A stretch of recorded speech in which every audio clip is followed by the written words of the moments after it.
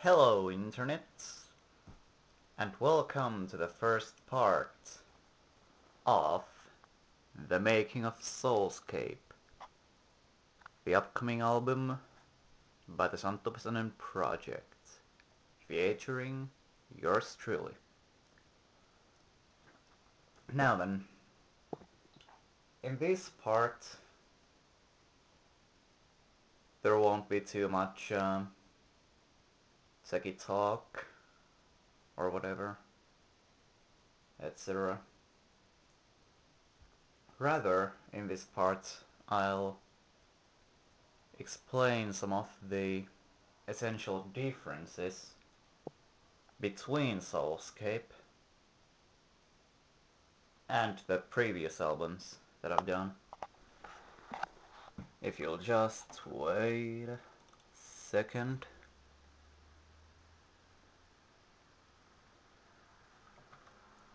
Right. So first of all I did Reaper. Now I'm actually using Reason Essentials. Oh, shut the fuck up. That'll bring us to number 2 in a moment.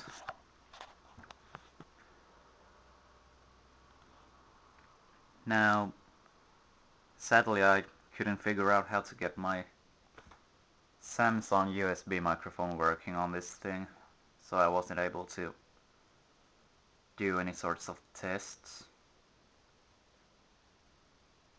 Which brings us to number 2. I got some new equipment, as I mentioned on Facebook. Now this is my new interface. This one is a Behringer, or however the fuck you pronounce it. Anyway, so it's a Behringer Euphoria UM2 interface. And this thingamajig here is a Superlux E202 condenser microphone. No USB as you can see, pure XLR.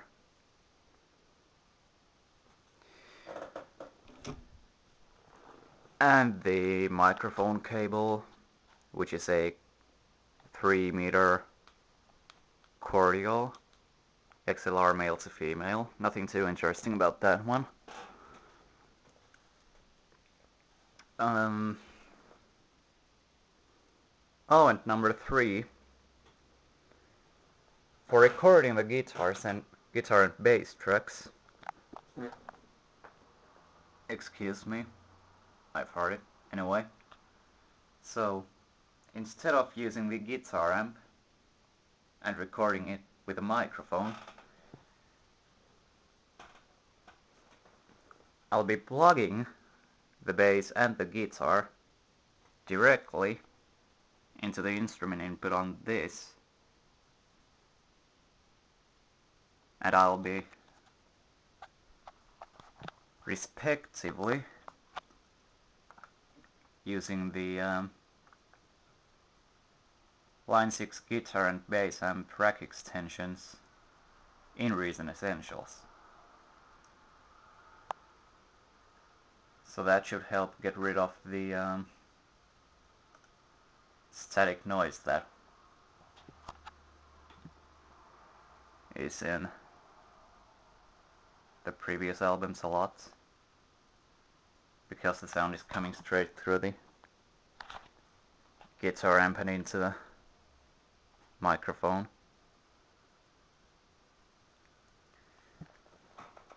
Yep, so those are the essential differences. And I believe that concludes this video.